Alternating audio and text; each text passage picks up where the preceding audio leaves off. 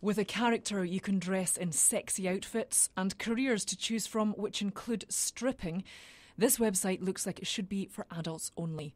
But there's nothing to stop children from accessing My Minx. I've just logged onto the website telling them I'm a 7-year-old girl. Now, there's a lot of graphic content on My Minx, definitely not suitable for children, but it doesn't seem to bother them because they've accepted me and I'm in.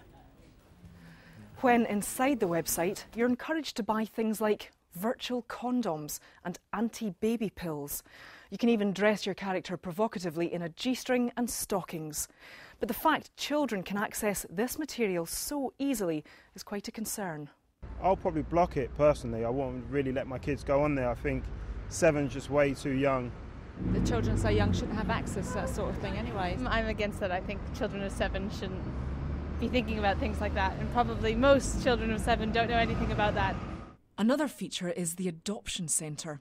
In rather poor taste, considering the recent earthquake, you can adopt a Haitian orphan. Christopher Evans is the creator of My Minx. We spoke to him when another of his websites, missbimbo.com, provoked controversy. He refused an interview but told 5 News the target market for the website was females in their late teens. But if young children can log on, it's likely they will. So how could material like this affect them? I'm very worried about this website because I think it could be incredibly damaging to young children. You cannot accelerate the sexual development of children. In fact, if you do, you're often storing up more trouble for the future. So I'm worried that children will not understand what they're being exposed to and could be very damaged by it. My Minx has 30,000 users.